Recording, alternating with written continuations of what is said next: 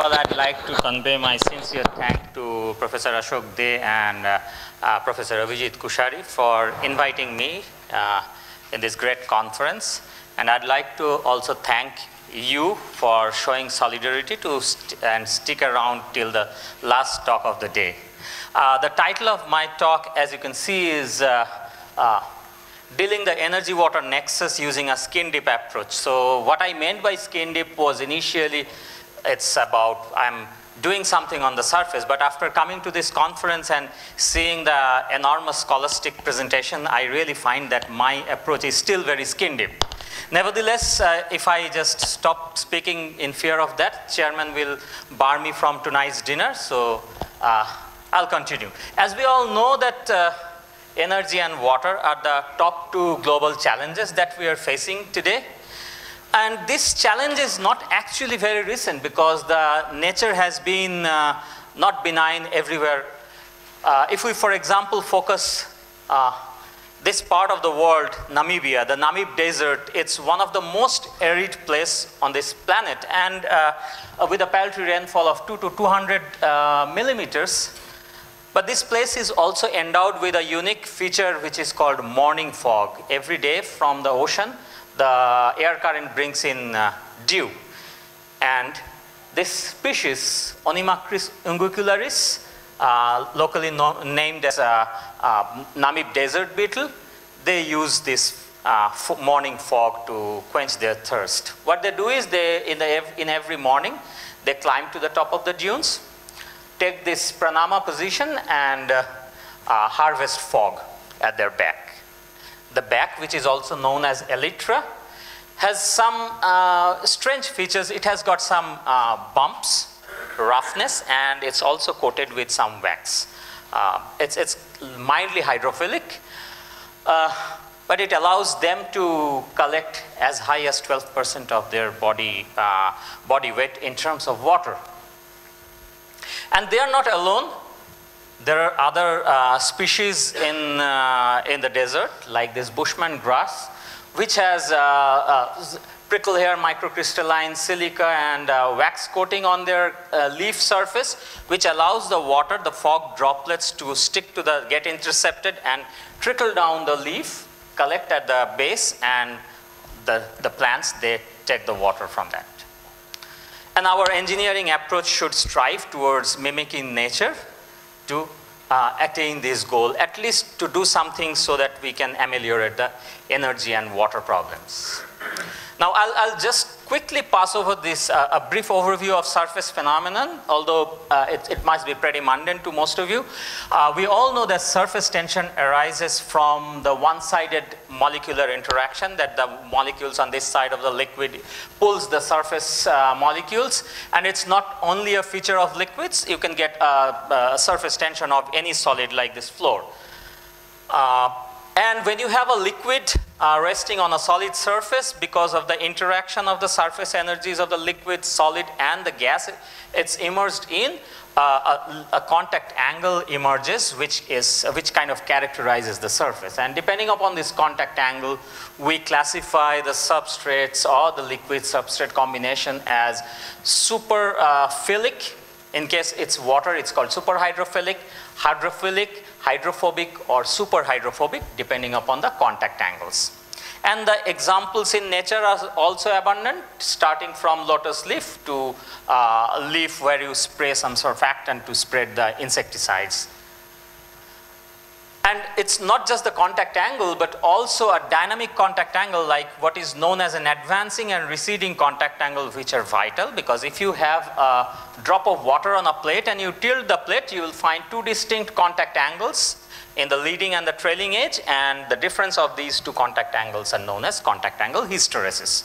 And that's also important, as we shall see soon. We can treat the surface, or we can tune the surface wettability by several methods. First of all, if we want to coat the surfaces so that its surface energy per unit area gets changed, you change the wettability. And that we can do by coating different materials. For example, you can make a metal surface hydrophobic by coating Teflon or fluorinated hydrocarbons. And the coating process can involve several techniques. The second factor of treating the wettability is the surface roughness. Depending upon the roughness heights, the spacing, the liquid can actually impel into the crevices of this rough surface, or it can flow on a cushion of the gas, which is also known as the fakir effect, like the sadhus sitting on pin cushion. The liquid can show different behaviors, starting from what you see on a rose petal. You see a nice super hydrophobic kind of behavior, but you invert the petal, it doesn't fall off. Vis-a-vis, you have a lotus leaf where the water simply rolls down. All these are important features, as we shall see later. And the surface roughness actually can be tuned. If you tune, or rather play with the surface roughness feature, you can see the transition from a Wenzel to a Cassie-Baxter behavior, as we've seen through simulations. These are done, or basically these are done in surface evolver softwares.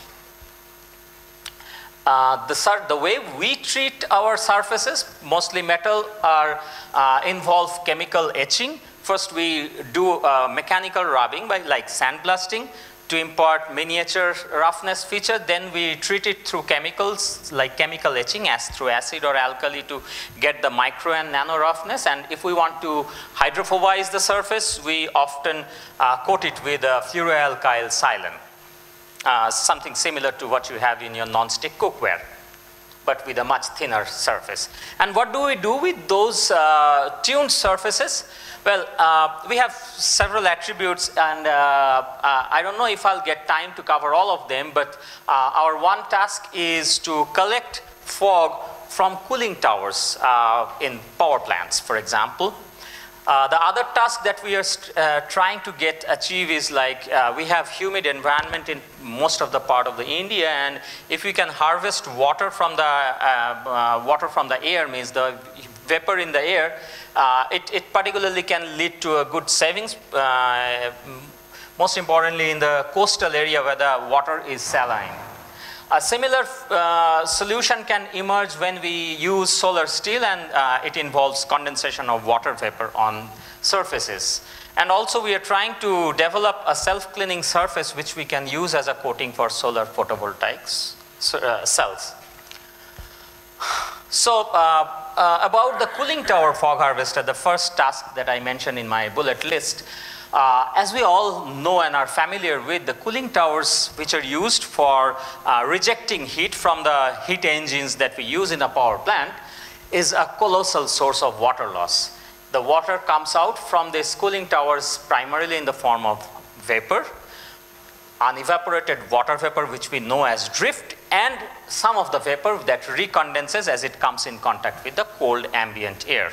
Now, of course, we cannot really condense the vapor. It's essential for the heat rejection from the thermal cycle, but if there is a way we can cut down the later two components is essential.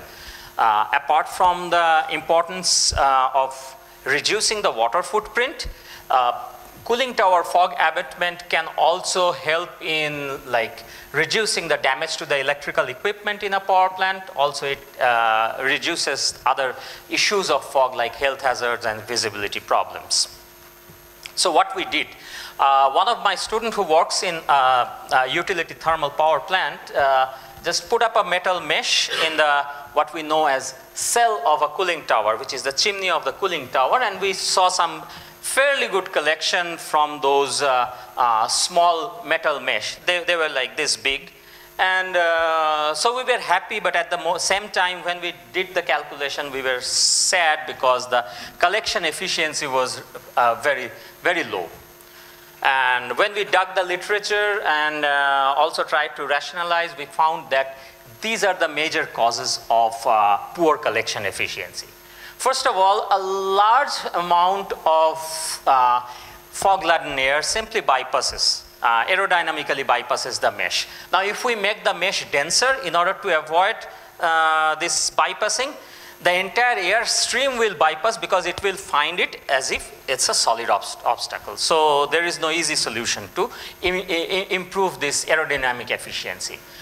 Then whatever small amount of fog droplets deposit on this surface, They can get re-entrained by the drag of the air stream. You can have premature dripping because of the gravity. The water comes, drips down even before they are collected on the designated collector. Sometimes the water can clog the pores of the mesh so that now the mesh becomes like a solid obstacle and the next fog stream bypasses the mesh, thereby reducing the efficiency. And also, of course, there is always pestering problems of durability. So what we found out that the desired mesh properties should be that it should have a geometry which will give us better aerodynamic efficiency. The water shouldn't fall down very easily, so the mesh should have a good adhesion. It should easily slide down to the collector, means the sliding angle should be low, and it should be durable. Now these second and third points are actually conflicting with each other, because for most of the surfaces, if you have a high contact, if you want a good adhesion, the side effect is a high contact angle hysteresis. So what we are stuck at this moment is what is known as mesh conundrum. But there are surfaces which you can, you can tune the surface so as to have a high normal adhesion as well as a low contact angle hysteresis, and we are working towards that. So these are the forces, when we analyze, these are the salient forces that a water droplet, when it sits on the fiber of a mesh, it experiences. When we did an analysis of all these forces, there are possibilities like if it's on this side, the water can drip down, it can get re-entrained because of the drag. The contact angle hysteresis may hold it here, so it's pinned and it eventually grows to clog the entire mesh pore. And after doing all these analysis, we came up with a plot or a operating regime map where we found that there are regimes where depending upon the droplet size, the mesh can be clogged. There could be like dripping from the mesh. There could be re-entrainment, but the green regions are what are the desired one where we can get the desired collection. So what we did was we treated the mesh, we made it superhydrophilic, we made it superhydrophobic using different chemical treatments, which involved like etching, thereby making the surface rough, and also grafting hydrophobizing elements, materials on that. And therefore we were able to get different kind of liquid solid behavior as the droplets deposit on the mesh. And when we use them, we got like, the result is, of course, it's not so fantastic we initially thought of, but of course, depending upon the inclination of the mesh, we found that somewhere we use different types of mesh. The TiO2 coated, the titanium dioxide coated, that's one of the method way we treated the surface, gave a higher collection efficiency when the mesh inclination angle was less, whereas in another case we had a hydrophilic metal mesh which gave better collection.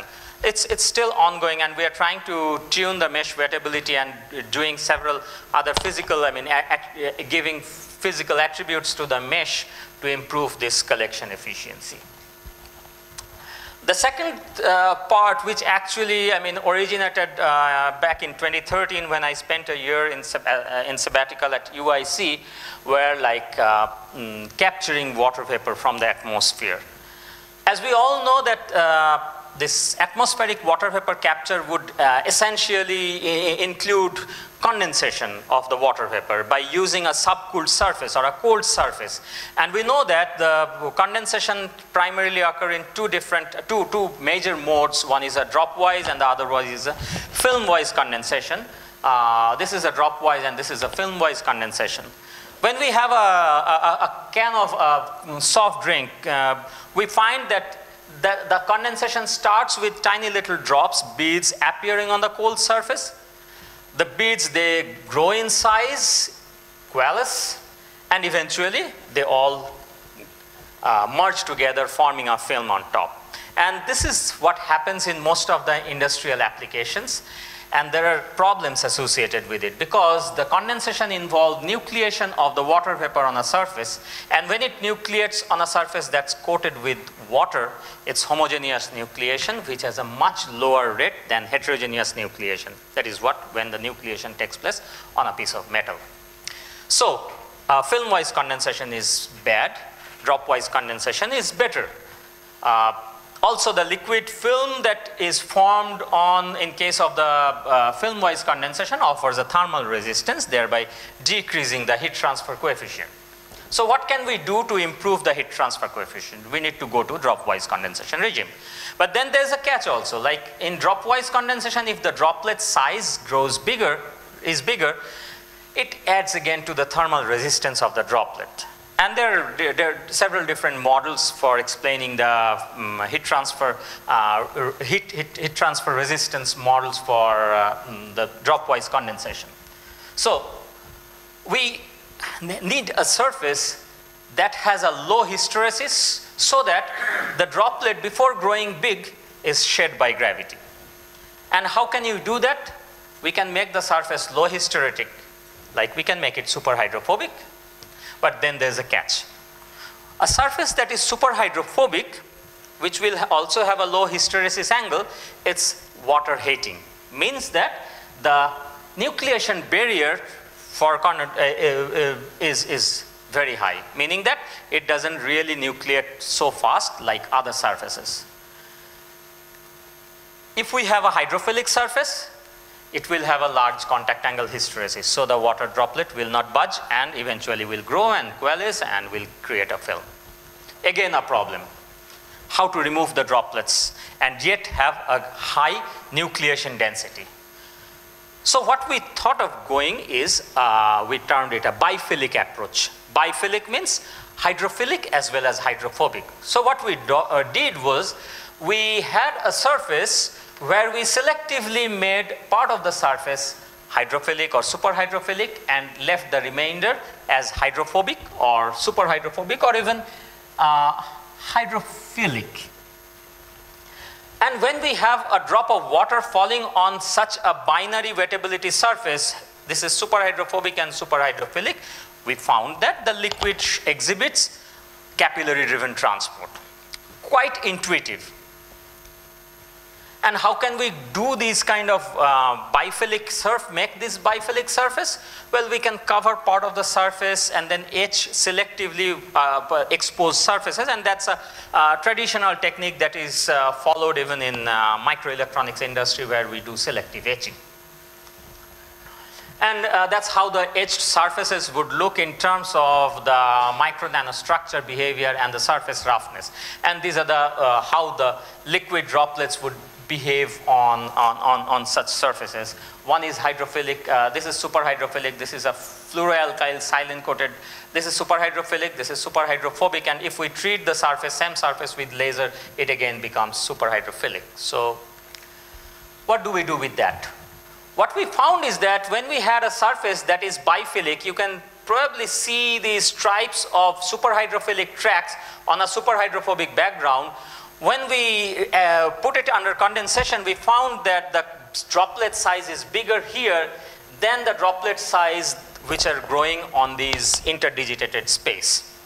So we were able to actually modulate, or rather reduce the droplet size by changing the design of these biphilic stripes.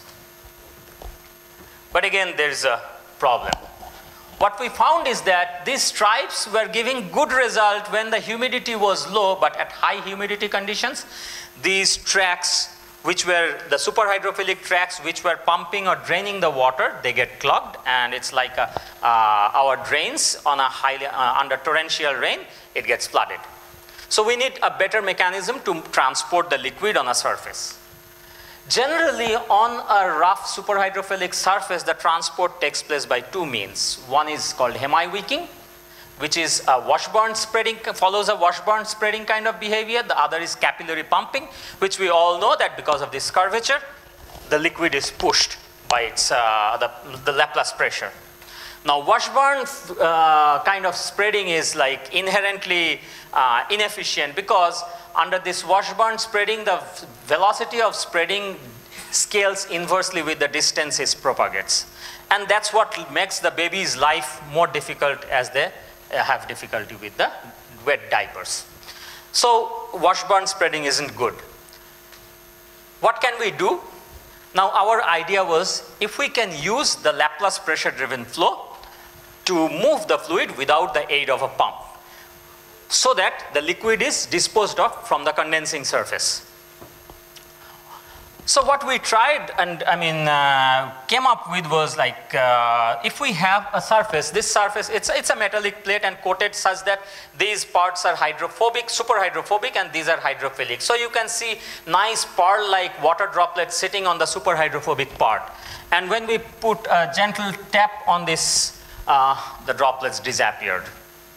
Of course, it's too fast to notice, but when we saw it under high-speed camera, the plate was pushed on this side, so because of inertia, the droplets were jumping onto these tracks, which are super hydrophilic, and you can see that they are being pumped from this narrower end to the wider end with such a vigor that none of the droplets could escape. So what pumps this liquid from this narrow end to the wider end? Now, there's a paper in Science back in 1999 which says that if you have a super hydrophilic track on a hydrophobic background and you keep pumping liquid here, the liquid will somewhere bulge out.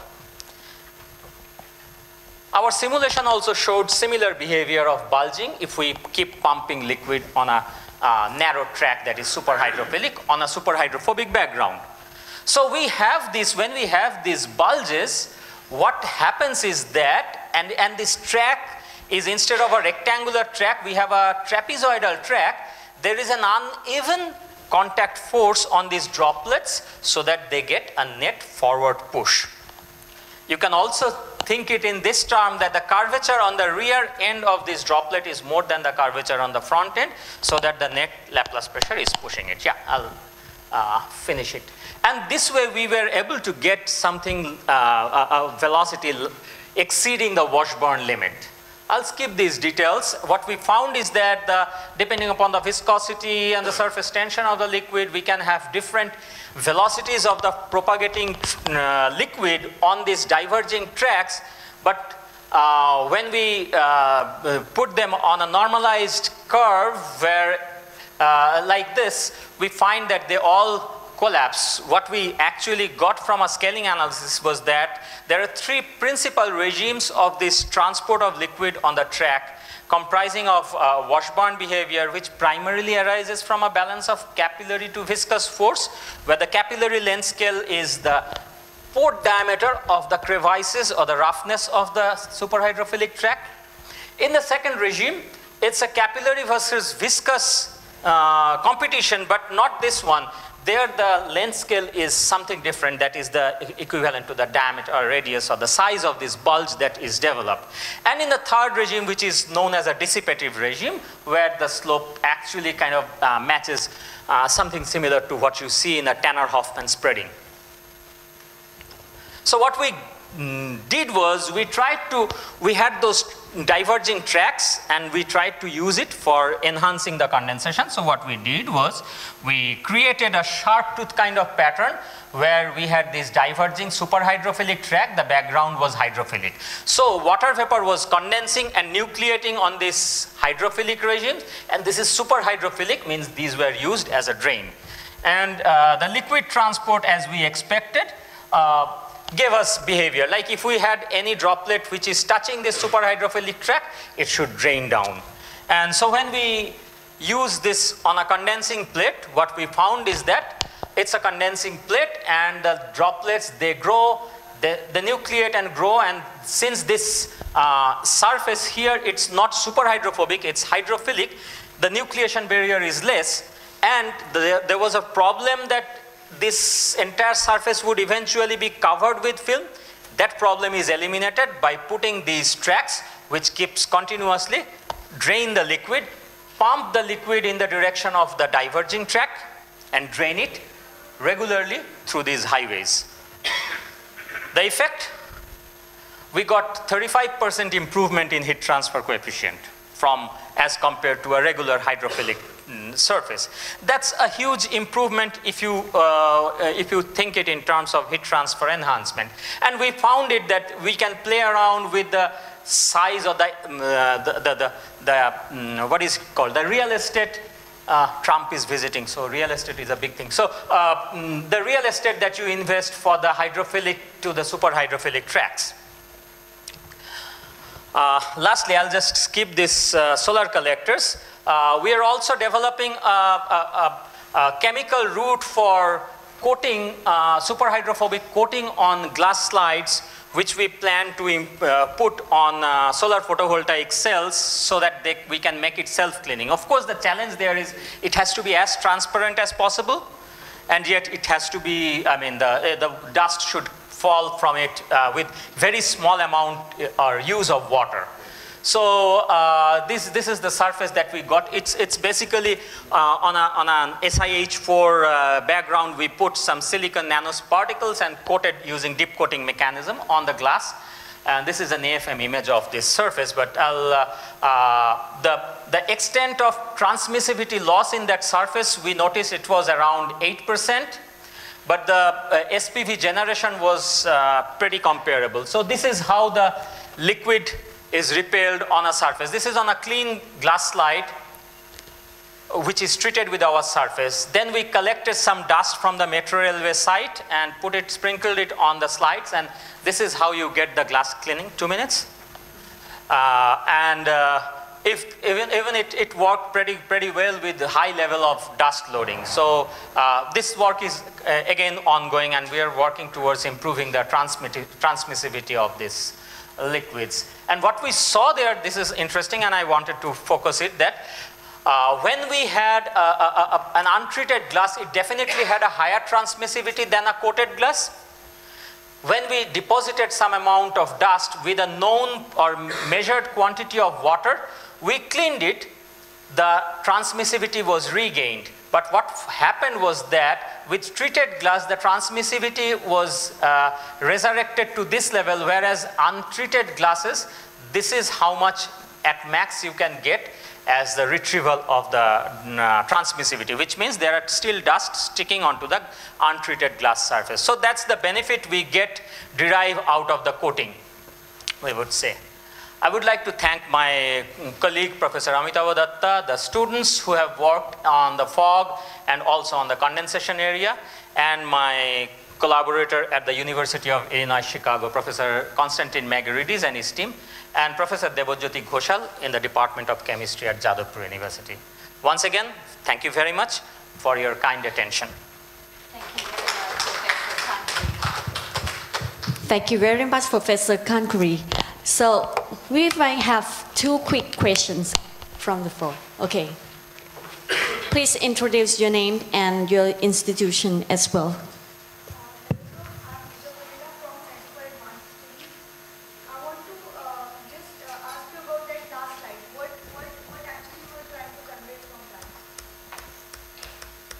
I think you were talking about this slide, right? So we have 2 surfaces. One is treated, the other is not treated. When we have some amount of dust, you can see that the dust loading increases. What happens? The voltage that you get from the solar photovoltaic cell underlying the glass, it decreases, meaning that the output of the SPV cell would decrease. Then we put a measured quantity of water, 20 drops, for example. What happens? The untreated glass will be cleaned so that its voltage increases to this level. But if we are using a treated glass, this is the extent to which the voltage is regained. Compare it with the initial level. With a coated glass, we get almost up to the initial level. We can clean the glass almost completely.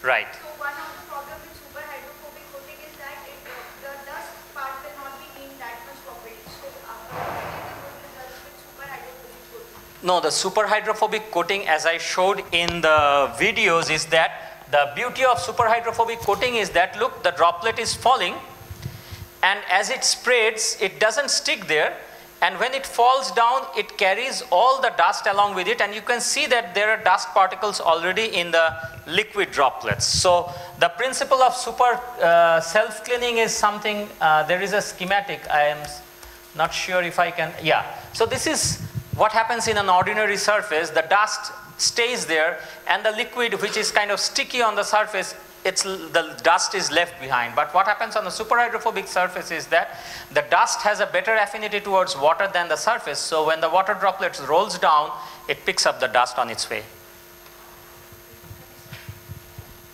So that was only one question, right? Yeah.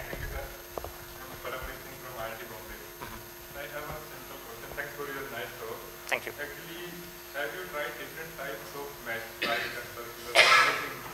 You have shown that you use the rectangular mesh for collecting these droplets. Have you tried different shapes also?